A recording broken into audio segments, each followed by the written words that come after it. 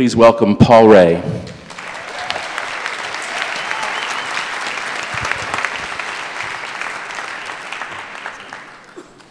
I have just one job here, which is to convince you that you have a real market out there and there's plenty of money to make everything you want to do work. I know we've got a world of suits and creators.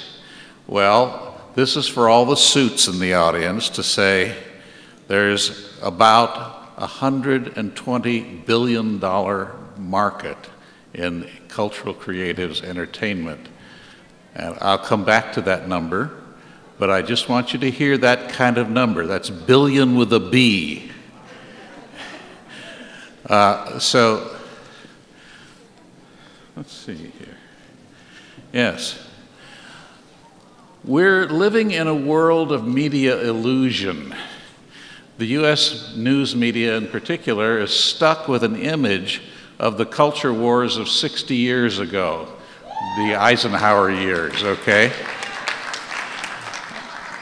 Hey, what happened to PowerPoint? It's still got that ugly guy up there. Okay, there. All right, so the culture wars of 50 years ago, there was only two kinds of people. There were the city slickers and there were the country folk, you know, small town people. The city slickers were the secular materialist, whoops, kind of folks. And then there was the conservative and pious kind of folks. You know, the people who were hip and up to date against the square and out of date people. Style and efficiency against character and reliability. You've all seen the old movies, Cary Grant compared to Jimmy Stewart, Lauren Bacall compared to June Allison. Well, that is still what you hear in American politics, like nobody else is there. Because they were, 60 years ago, were 50-50. Now, in the marquee lights there down at the bottom, you see new numbers. The traditionals, the country folk who were 50% have shrunk to 15.4%, and there's a bunch of people who just started to defect from them, who I call the transitionals, who are heavily blue-collar men, and they're another 10% of the population. They want to have green, clean jobs because the factories have been shut down, and the moderns have shrunk from 50% to just under 40%. The people who have appeared on the scene, I call cultural creatives because they're literally creating a new culture. And they've been at it since the 1960s. In the 60s, we might have seen a first sign of them, but they would have been fewer than 4% of the population, too few to really pick up reliably in surveys. Today, they've been growing basically at 3% a year compounded annually since the 60s. So today they're up to 35%. And the group you really want to reach first are people exactly like you. And I'll show you what I mean by that in just a couple of minutes. But they would have loved this whole program tonight. I tell you, it's just, you've hit the sweet spot, John. You really have, because this is the core group of cultural creatives. 16% of the American adults in America. There's 224 million adults in the United States. About 24 million of those are people who don't speak English very well. Chinese and Spanish are usually the languages. So call it 200 million. So you've got 32 million people who basically buy where you're coming from, and they are ticked off with TV. They don't like most of what they see on TV. They will love what you guys have to offer. Then there's in addition, there's some people who are primarily green cultural creatives who are worried about the condition of the planet and worried about ecology and global warming and social responsibility, things like that. The core group are spiritual and green. They do the whole 9 yards. So everything we've been talking about tonight is just honey to their ears. So one way to think about this is you've got a core group who actually talk to each other. They blog to each other. They are densely connected networks and so on. And out around the periphery are the greens who imitate the core group, pick up on ideas from them. And then the transitional guys are still 1 foot in traditional life and 1 foot in the green cultural creatives. So that's that target diagram up there on the far right. Now, if you make a pie chart of it, the moderns are still 40%. The traditionals have shrunk. They were, the last time, this is from a 2008 survey. The last time I did it before that, around 2000, the traditionals were 25%, and they've had a bunch of defectors in the last 10 years. That's basically what we're looking at. So I have been doing values and lifestyles research now since 1986. So it's been a while that I've been at this.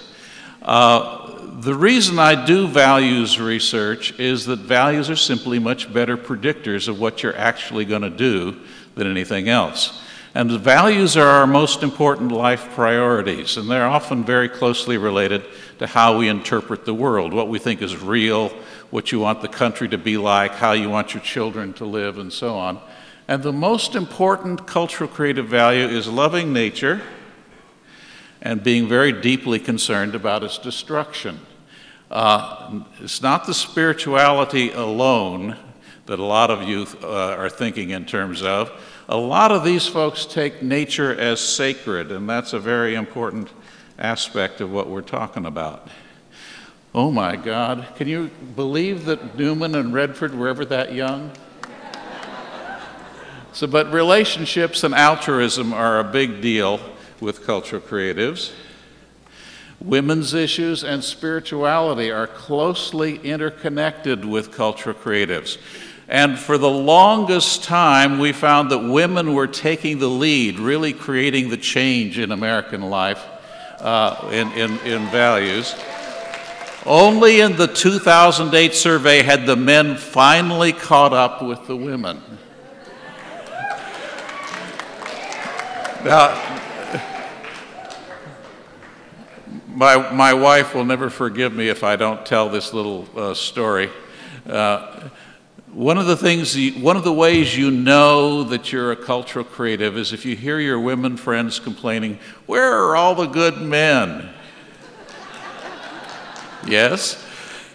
So the answer to them is, you didn't do anything wrong in your life, dear. You're just, in your tribe, there's just fewer men than women.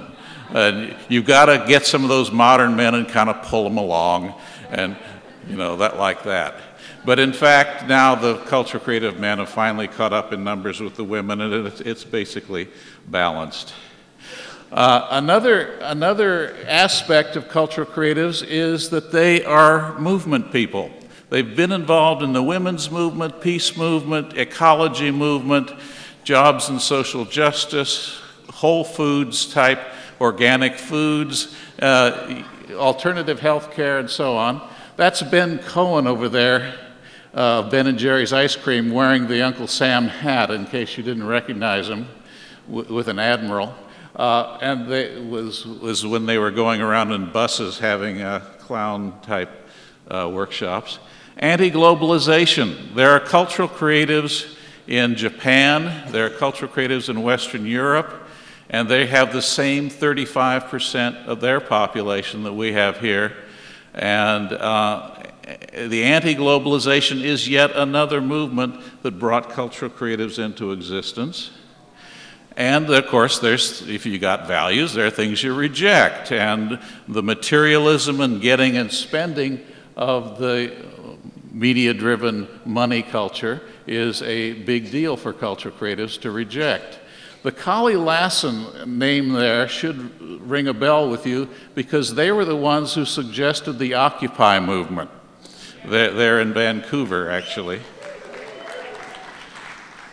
And, of course, social justice. This is a photograph of the crowd in one of Martin Luther King's rallies. I don't know if it's a famous speech in Washington, D.C. or another one, but social justice and social responsibility is a big deal for cultural creatives, and so is spirituality and personal growth, and so is having a linkage of the personal change with planetary change, so that, and also seeing that you have to take care of the elders and elder wisdom and the generations to come. If you said, what's going on with cultural creatives and ecology and global warming, the answer is people are worried about what's going to happen to their children, or if they're old enough, to their grandchildren. That worry about the condition of future generations is a big deal in American life and also in Western European life. So, why should you want to do the cultural creatives? Well, one reason is that it's cheaper to mobilize them if you tap into their networks, because they are opinion leaders on all the issues that you care about in GATE. They are people who blog, basically they're network hubs, to use a phrase that's going around a lot. They tell stories. Cultural creatives love stories. They shape opinions and networks through their blogs. They're treated as resources for new ideas and innovations. They're the go-to people for if you're trying to figure out if something new is worthwhile. So these are the readers and writers of American life. They blog, they write articles, they write books, they read books, and they're very active in their communities. Now, let's get to the media use issues. So I've done a fair amount of surveys. What's not on here is internet use, because they're just exactly the United States average on media use for the internet. They're just very efficient at it. They get on, they get the information they want, and they get off. And so there's not anything very interesting happening there. But look at these. They watch more movies and rent more videos, and I'm sure they do more downline streaming already than anybody else. They watch half as much TV as the US average. They are pissed off with what they see on television. Okay, and there is a gigantic opportunity. There's a gigantic opportunity in the movies for TV industry to reach cultural creatives through GATE. So they listen to much more radio, they go to much more live performances, art shows, galleries, workshops, readings, etc. They keep those alive. They read twice as many books, literally twice as many books as anybody else in American life. And they read more general market magazines and more lifestyle targeted magazines. Now, one of the things about why are they this way, the answer is these are some of the best informed people in American life. Best informed means they have made their own picture of the world, and they want your help in interpreting events, interpreting where the country is going, interpreting where the planet is going. If you give them good paradigms for interpretation, you're their friend, because they know that the old ways are breaking down. They call themselves bridge people a lot. They bridge between the old culture and the new stuff that's coming up. And this is a very important role for GATE. The whole idea of GATE is to help supply mythic paradigms and explanatory paradigms for what's new and how the world ought to be going. If all we do is run away from what we are feared of, then it's being like an anthill that somebody stamped on, everybody running off in all sorts of diverging directions. If, on the other hand, we start collectively building a positive image of the future, then we've got something we can converge on. And that is something that cultural creatives really buy into. And I'll tell you a crucial thing as a social scientist: without a mythic, story-driven, media-driven picture of what that desirable future looks like, with heroes and heroines to go with and stories to go with, we won't get there. This is why GATE is so darn critical. So the core group of cultural creatives can actually create a tipping point for a wave of cultural change because they have had the experience of the new social movements. They've been involved, they know how it works. They're more active, they're more planet-oriented, more spiritual, and they're personal development-oriented, more than the Greens and way more than anybody else in American society.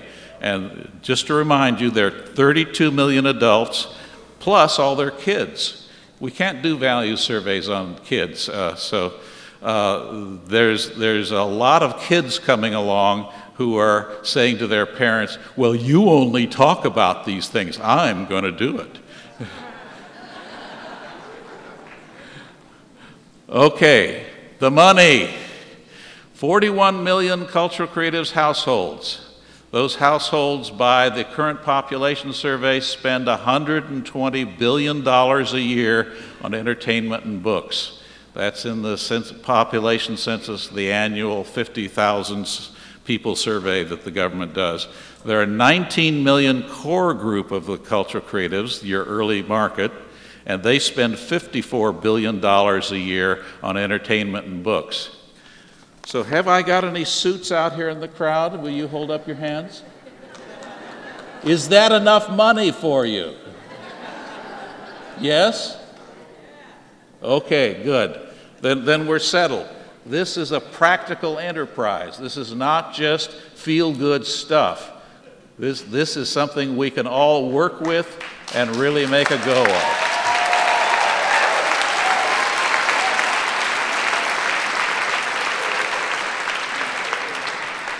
End of lesson.